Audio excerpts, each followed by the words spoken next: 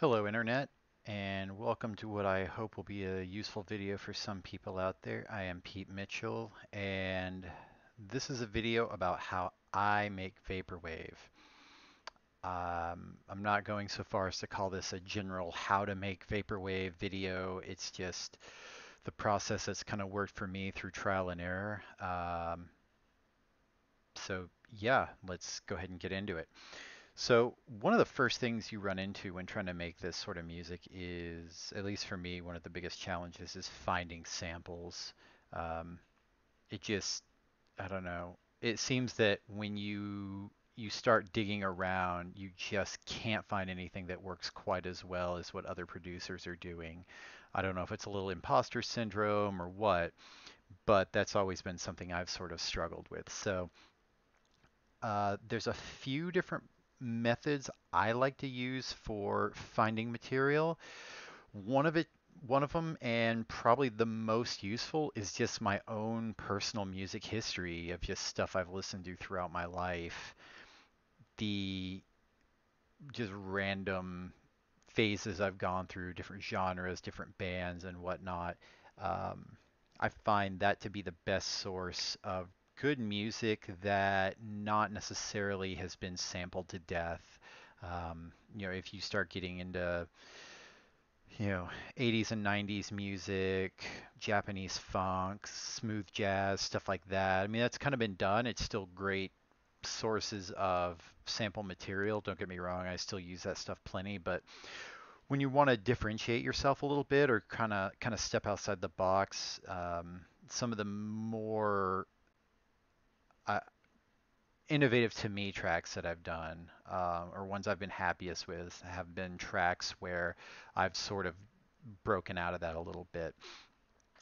So, like everyone else, I think that YouTube is probably the first place to go when you're just looking for raw inspiration.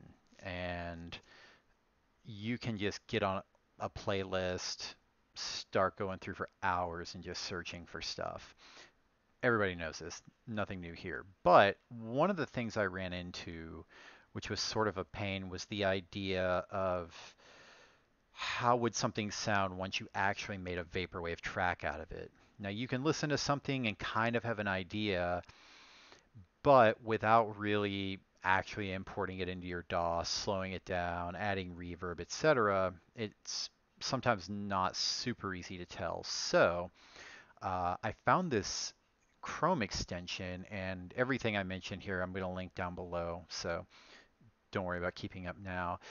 But this Chrome extension here, it's called Pitch Shifter, HTML5 Video and Audio Effects, and it is what you expect. You can change the playback rate and the pitch, which is super great for being able to just audition tracks and quickly see whether something is even worth pursuing as sample material. So because I don't want to get in trouble with YouTube, I'm not going to use like a regular commercial song. So I'm actually using one of my own tracks that was on a recent compilation album for the Seiko Mart first anniversary compilation. So I'm just going to start playing this.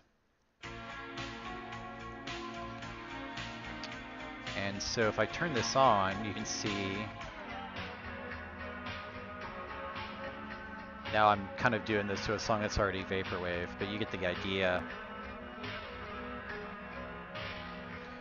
So you can go all the way down to half the rate, and you can go, I don't know if it's a full octave or not, but you can go definitely lower than you would need to. And then you can also go into semitone mode, which is handy if you're working in that mode. So that's been one of those game changers for me. I can pull up a playlist for a particular genre of music, set that to kind of typical settings where I'm basically pitching everything down and slowing it down by about 30%, which I find is a great place to start. And then just go through tracks, and sometimes songs will just jump out at you that wouldn't necessarily otherwise. So anyhow, long story short, that's kind of been one of the best ways I've use to find samples. Now, as far as actually getting the audio file, um, that's an exercise I will leave up to the viewer. There are some ways that are not completely legal, and my personal issue, I mean, it's vaporwave. We're at the end of the day, we're stealing a lot of samples to begin with, so I'm not gonna get upset about that. But it's audio quality. I forget the exact numbers, but apparently YouTube will encode audio at a lower bit rate or something than you would normally want to work with. And for some of the lo-fi stuff, it's fine.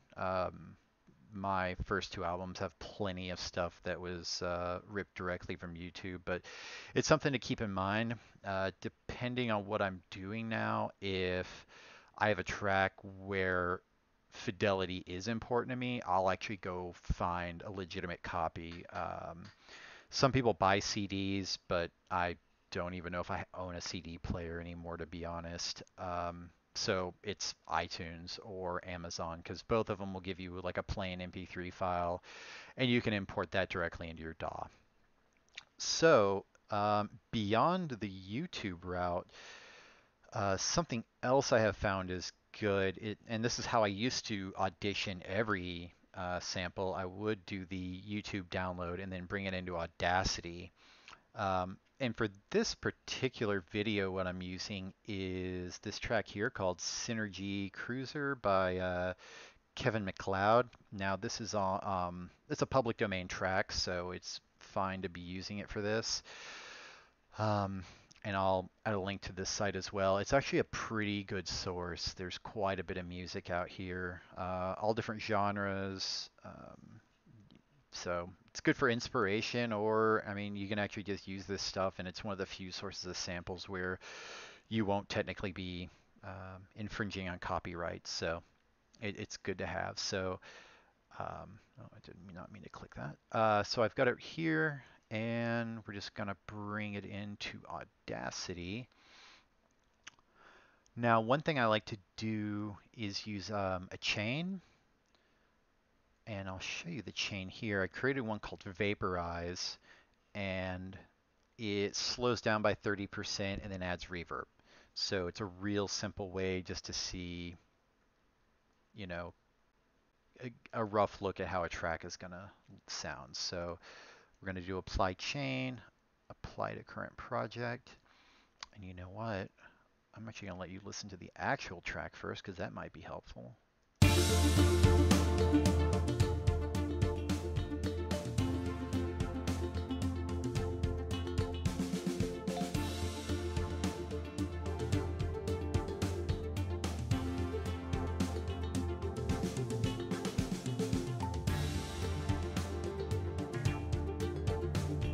Skip ahead a bit.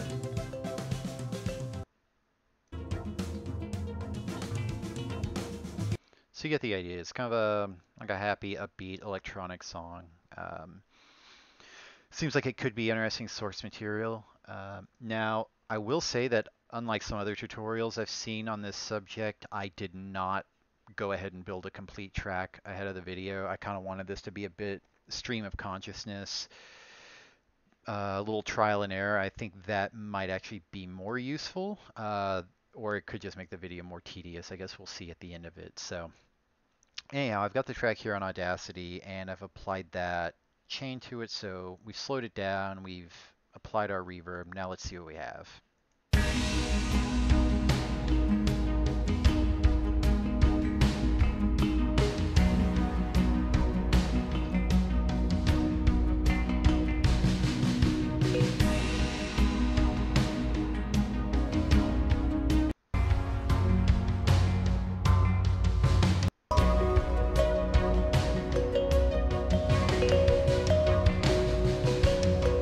So we're not going to go through all of it in that mode, but as you can see, it really changed the tone of the entire song, and it's kind of what vaporwave does. So I think we ended up with a good sample here. So knowing now that I actually want to use it, what I'm going to do is actually undo that, and now just change the speed because I don't want that reverb on there. We're going to do that within Reaper. So change speed. We're going down 30%. I always start with that because when I first got into making vaporwave, there's actually a pretty good video, and I forget the person's name who made it, but I'll link the video down below. And he did a tutorial in Audacity about basically recreating Lisa Frank 420 Modern Computing by Macintosh Plus, and 30% was the rate used, and that's kind of just been my rule of thumb ever since. For some tracks, I'll go a little higher, some lower, just depending on what it needs, but I find that's a great place to start. And for this track, it seems to be working. So now I will also point out that I am doing the speed change here on Audacity. There are some where I'll actually bring it into my DAW and actually change the speed and pitch independently. But I find that if I want those, if this pitch is fine, matching it to the speed like it is, I feel like the sound I get out of Audacity is a little better than any of the DAWs I've used. Some of the pitch plugins just end up being a little grainy. I was working with a track earlier where I ran into that, and I actually ended up throwing away a couple hours worth of work, and then just re-exporting it through Audacity to bring it in, just to start with what I felt was smoother audio. So we've got that. We're going to export the audio. You can see I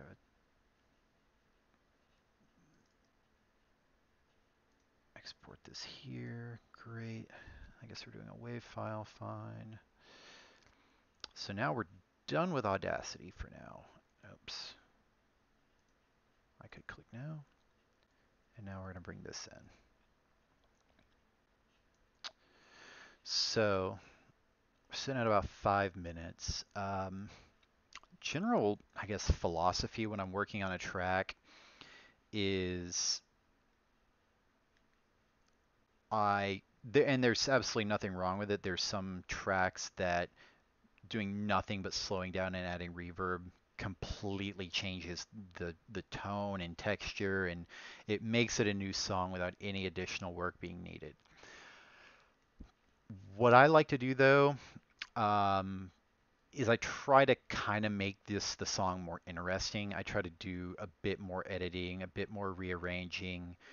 One thing I like to do sometimes is maybe take the first chorus, move it to the beginning, and maybe just the first verse never happens. And then, maybe take a bridge, stick it somewhere where it shouldn't go, and have it repeat a few more times while throwing in some other effects. And that's, there's different schools of thought. I like more of a glitchier track when I work on it. I like that, I guess they call it deconstructed sound, as opposed to just sort of the smoother edits. So that said, let's get into editing this thing. So we're going to listen to just a little bit of the beginning.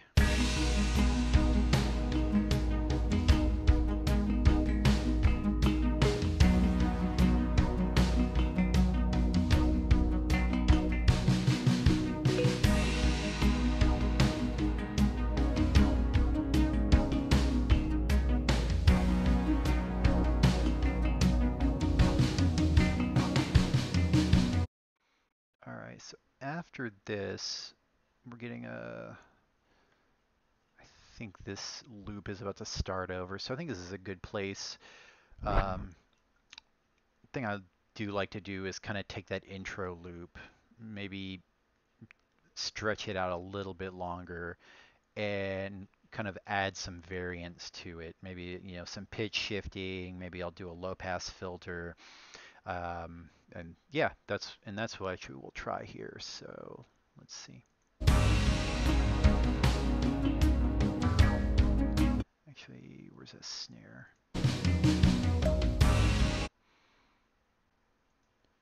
So we're going to zoom in.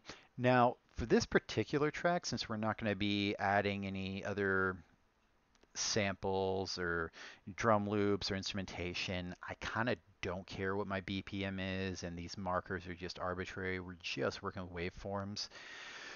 For a better example about how to do that stuff, Iacon has some amazing tutorials which are going to make this thing look like kindergarten, but I'll link those down below as well if you want more of an example of what somebody who really knows audio and music production.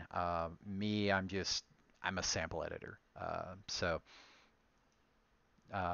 You're not going to get any of that here. So I'll link that below. But yeah, just know that that's why I'm indifferent to what my BPM or anything like that is. So I think this is going to be a good place to split it. So we're going to right click, split item cursor. I'm just going to drag that up and just, what happened here? Oh, zoom in here. I'm going to stick those back together. And we're just going to see if these loop like we might want them to.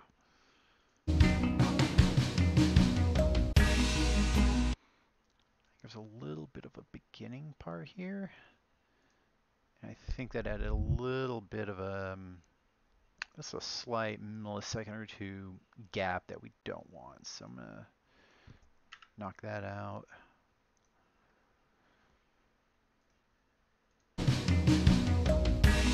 There we go.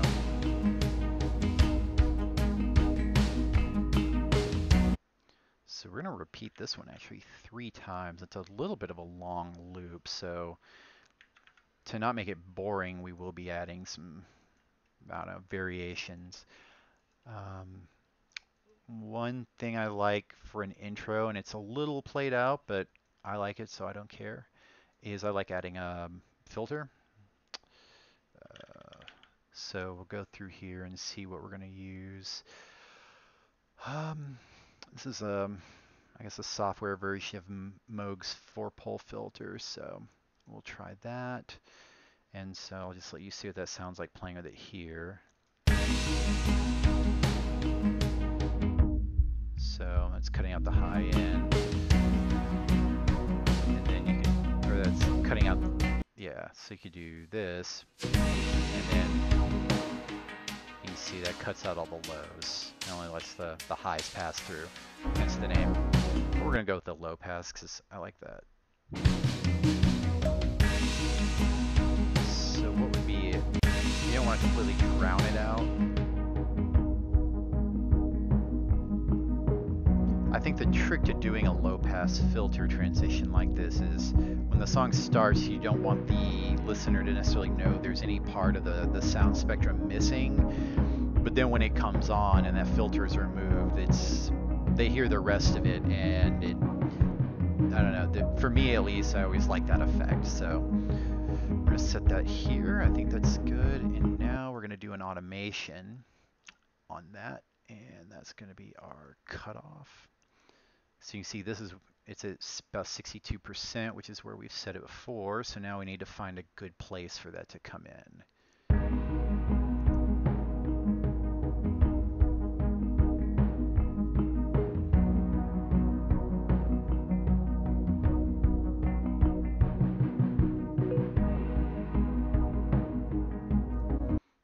Yeah, I think somewhere between here and here is a good place to do the transition. So I think maybe here I'll create that new point.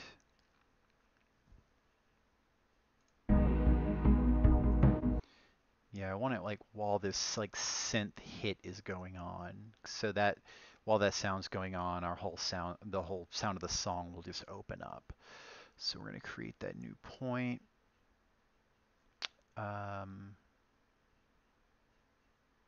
Yeah, that should be it.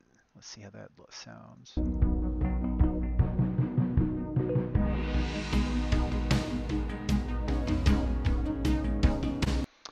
And so this transition is fine. That's a linear transition, but you do have options here. So let me select that point, and you can do select shape.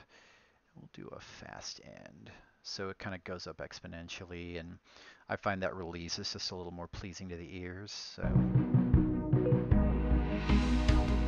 yeah. All right, I like that. So we need to do something else so we're not boring people to death with this repetition here. I like to do pitch shifts. I, you'll hear it in a lot of my music, so it's something I do. I like it, and I'm just gonna do it here too.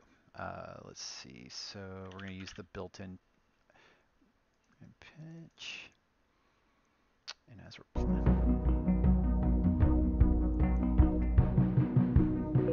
so it makes sense of what we want to play with.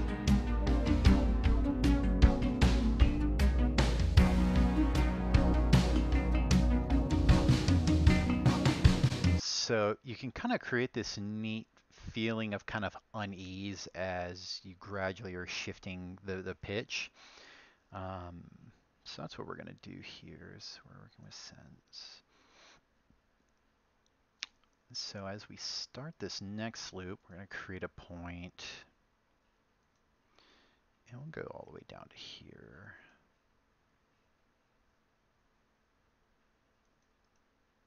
And this will be where we release it. This seems... So we're going to dip down and then kind of gradually just kick it back up. So let's listen to this.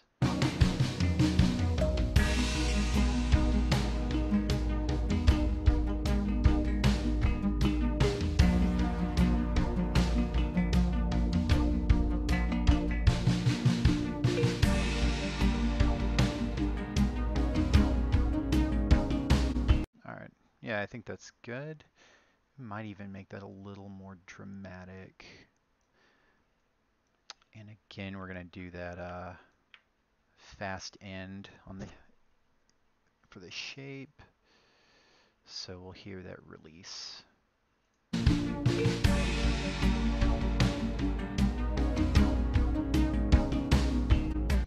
Okay, I like that.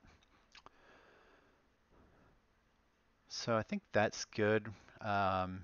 And then we'll have one version, the last version of this loop will just be as plain as it can be. We're not going to add any extra transitions or effects. So let's go ahead and see how this sounds. Let's get in the next part and see what we want to do.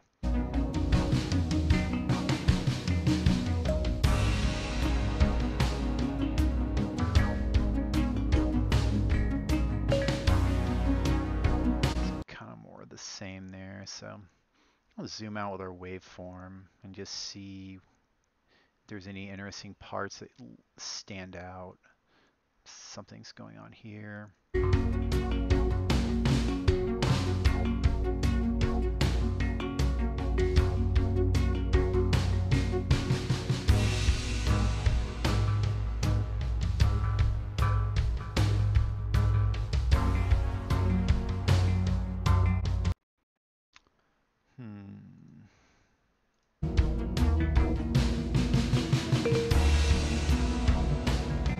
Yeah, since this is not like a normal song with chorus, verse, and bridge and whatnot, you're not going to get those normal transitions. That presents a little bit of a challenge, but we'll figure something out.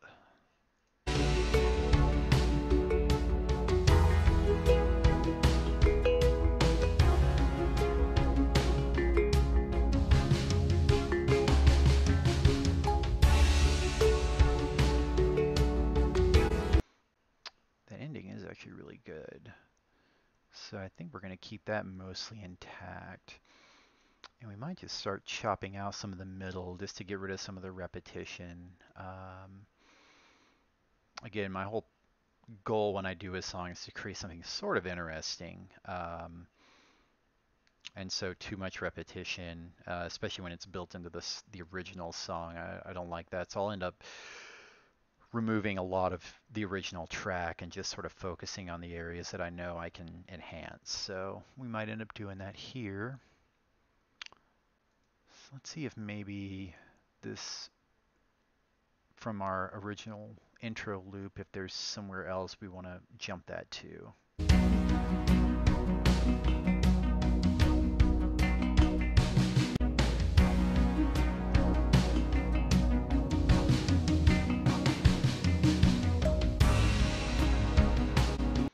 Okay, that was a really there's really nice distinct transitions here, so it's actually going to make it easy to find another point to jump to. Let's see what's going on here.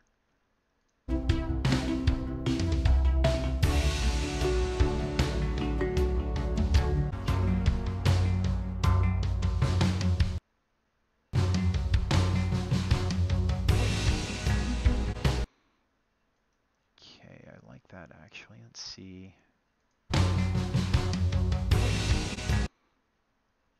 So okay, we're gonna jump directly here. So let's cut it there.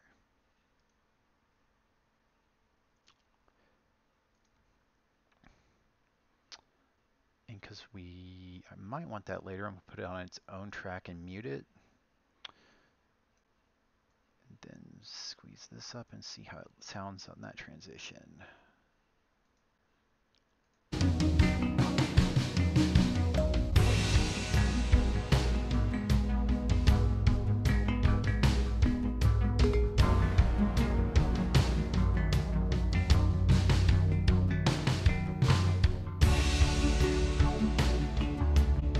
Alright, I like that. But I think it'd be cool to have some sort of effect come in here because that's kind of a big transition and maybe just make that a little more distinct. We'll give a phaser a try.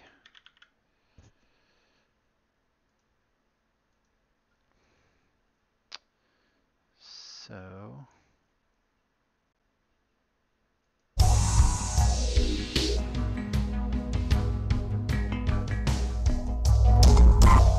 sorry about that.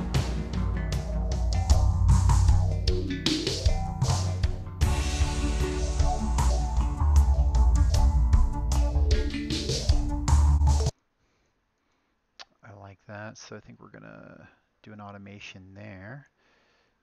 And we'll just set the wet value.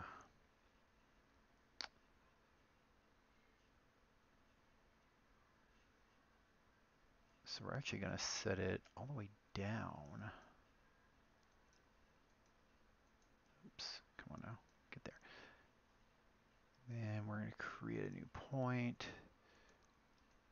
And something we're gonna wanna have come in pretty quick.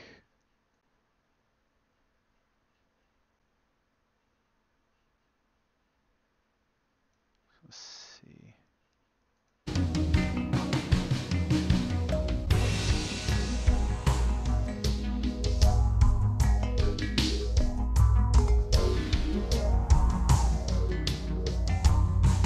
don't want it to be so overwhelming.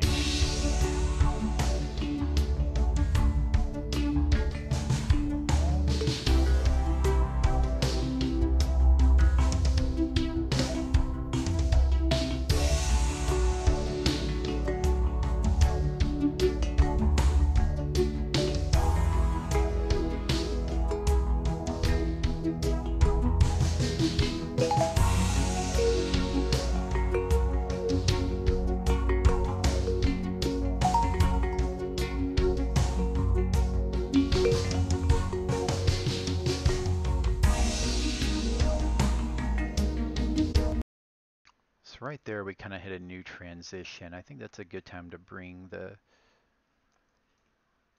phaser out sometime before there. Let's see where that really is.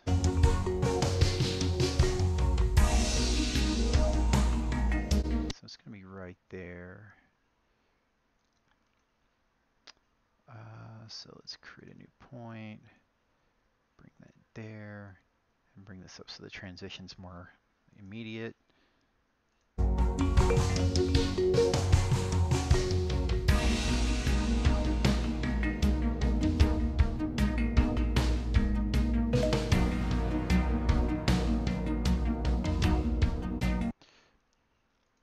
And if you've listened to any of my music, you know I'm a sucker for that stutter skipping effect, so we're gonna do one of those here.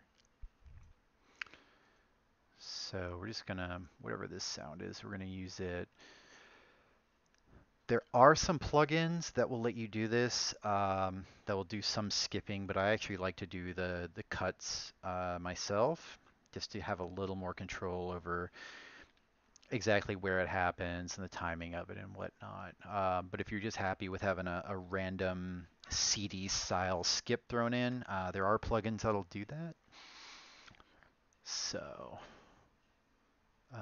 that said, we're going to split out my cursor and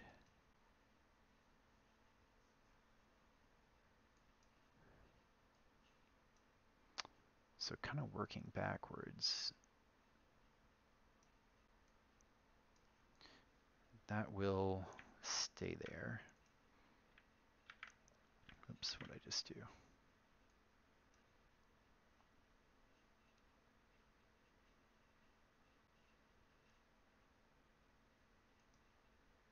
I just lost my place. Sorry about that.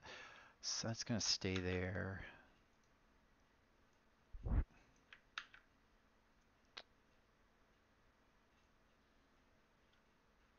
But we're going to cut it down. So it's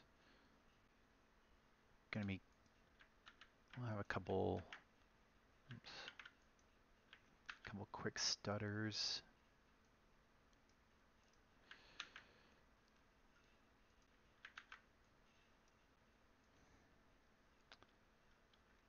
And then one that's a little longer. I'll actually glue these together. So I can just drag it at once, and let's see how that sounds.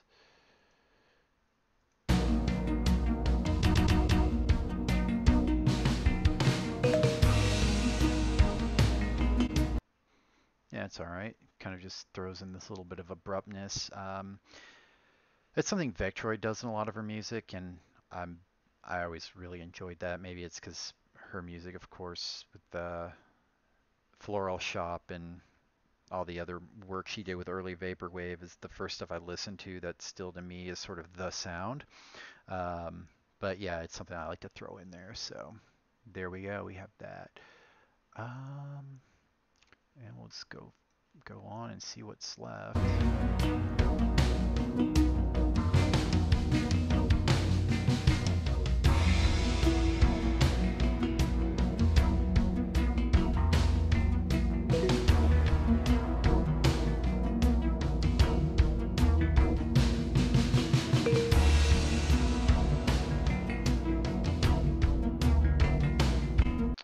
I think it's time for our good friend, the tape delay.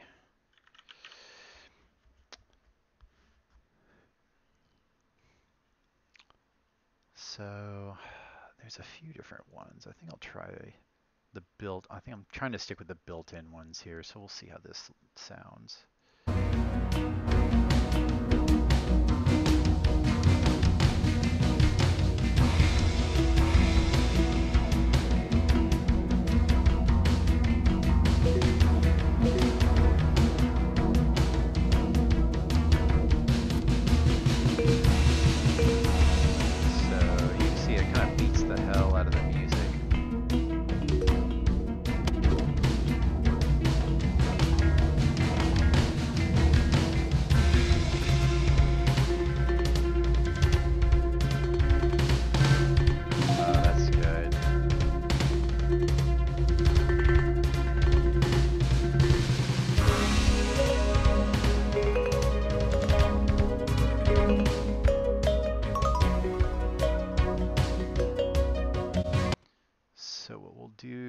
Another automation here. And I don't know, I think here's a good place to start. And so what I like to do with that is kind of do this gradual sloping of it. So you're not even necessarily where it's happening at first. It's just you start noticing the kind of the echo effect. And then I like to cut it out before it's right at the point where it's almost unlistenable. Like it's basically this cacophony of just echoes of echoes. So I don't know if you can hear my dog barking in the background. I apologize for that. Let's see how this sounds.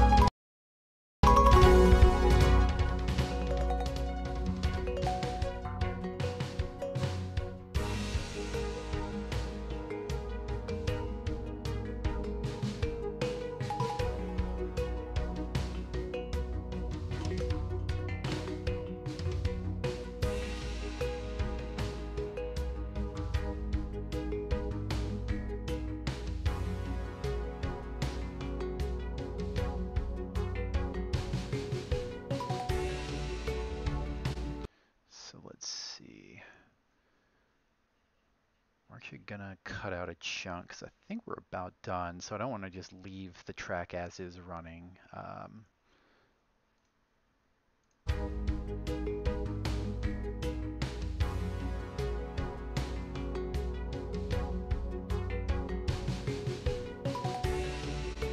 right, so we're gonna cut right here. And if you've not made music like this before, this is actually an uncharacteristically easy track to edit. Um, Electronic music tends to be that way because either DAWs or sequencers tend to be very, very discrete as far as how timing is set up. So your transitions are usually really easy to find and very consistent. When you're trying to do something like jazz where there's instruments and of your regular timing and whatnot, it becomes harder. So something to keep in mind. So we're going to split that out and let's go find an earlier transition right past our delay dropout.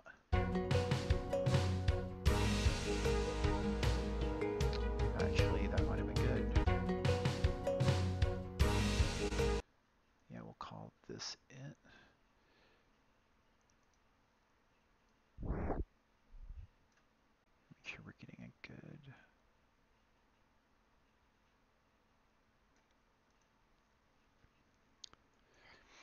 So the reason I'm not going into a ton of detail about what I'm doing in my DAW as far as the actual things go is I'm trying to keep this as a little more higher level conceptual because while I'm using Reaper, I know a lot of people are going to be using other DAWs.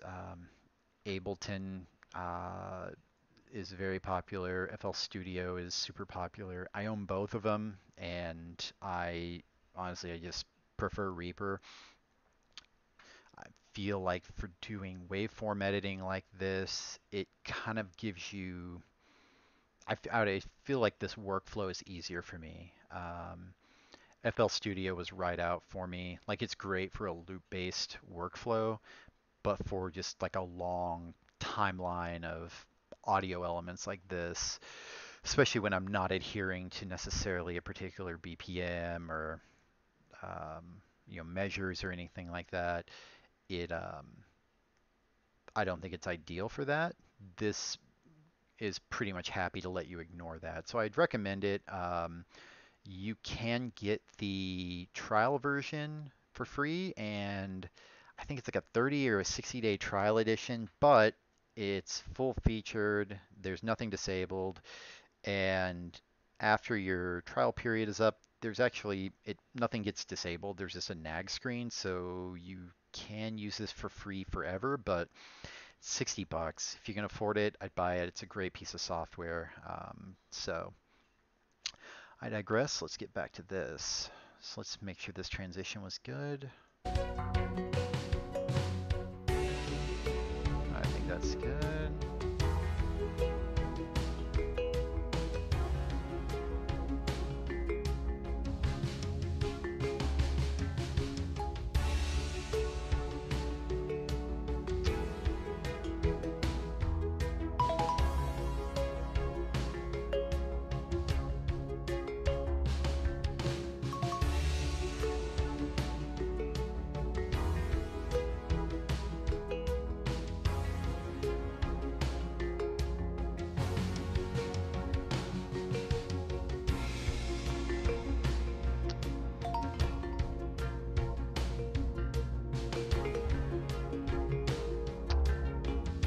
You know what? From this perspective, as far as chopping the song, I think we're gonna call this done. We are leaving a bit here at the end, but there's some interesting stuff going on there, and I don't know that I can necessarily add to it. So we'll just go ahead and leave it alone. It Sometimes it feels like you're not necessarily doing enough. You're just playing someone else's song slower. But honestly, like I said earlier, that alone can be enough. If you look at some of the more popular producers out there, like look at Waterfront Dining, most of their stuff is pretty much that. It's amazing sample selection, minimal processing, and it's kind of whole songs. That's not all of it, but they're considered a very good producer. Their music's really popular. I'm a huge fan personally. So the fact that they don't have to beat the hell out of their samples to create something, I think is a testament to sometimes more is less, or less is more when making music like this. So we'll call that done. Now, there's something you'll probably notice that is very absent, and that is reverb. So I could, and I will, just to show you. Uh, Now the reverb I actually like is the Stanford reverb.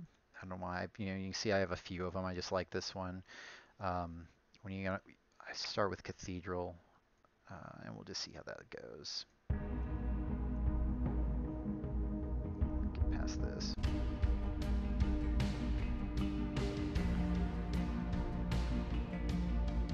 Now, so listen. When I disable it,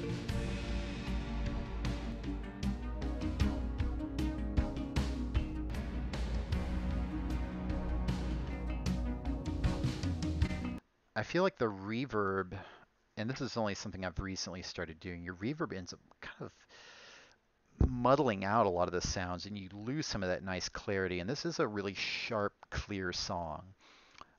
So to strike a balance there, what we're going to do is we're actually going to make a new track with our samples. And so it's going to be the same thing. And we're actually going to put the reverb on that. And the nice thing is, because we've got this clear sample up here and we can mix accordingly, we can really, really go nuts on the reverb on this track. So do that. I think this is the most insane reverb here, so we'll try that out.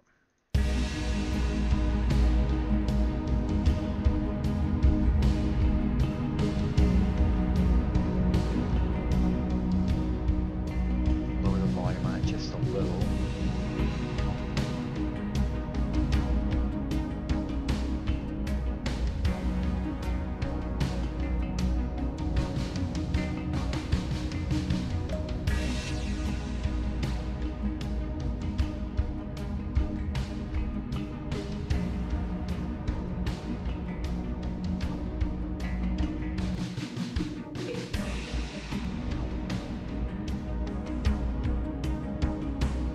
Might be too much. Let's go to Omega Space and see.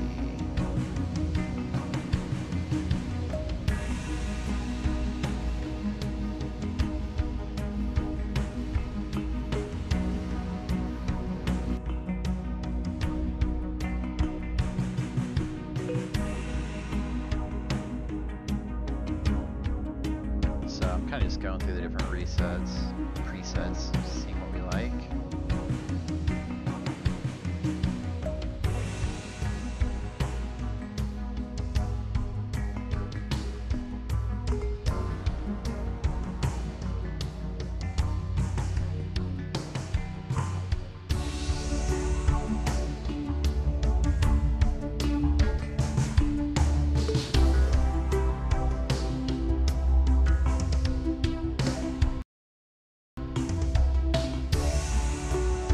Sorry for that skip.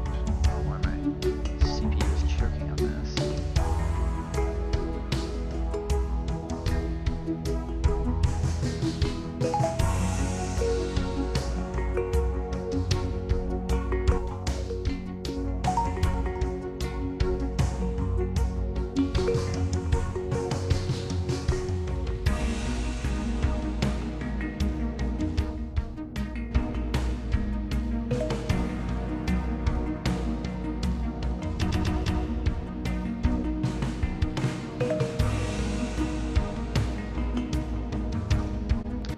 All right, I like that reverb. I think that's good. One last thing we're going to do is add a little stereo separation. Again, I'll link it below, but one of the VSTs, I don't even know what the hell that stands for. Basically, these monthly kind of tips and tutorial articles that get written on r/making vaporwave. Great subreddit, by the way. If you're into this stuff and you're not reading that, you need to subscribe now.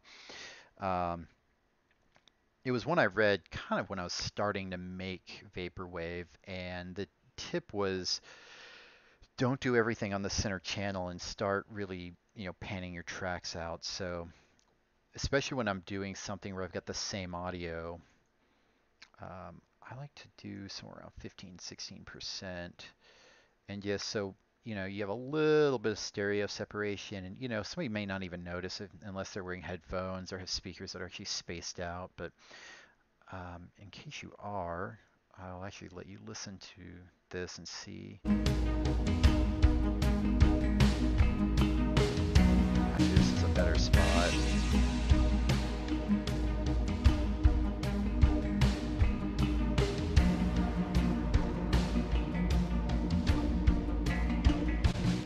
So the fact that you've got this pitch drop more in the left channel than the right, and I'm wearing headphones now, I can hear that difference. I think that creates sort of a like a dissonance, a little bit of uneasiness, and that's another thing I like in vaporwave, and I like to create sometimes. So um, I think I'm gonna call this track done. So thanks for watching, and I'm gonna leave the video with this playing, and so you're welcome to stick around and listen to it. Otherwise, you can go about your day. But yeah, here we go. Thanks a lot, everyone.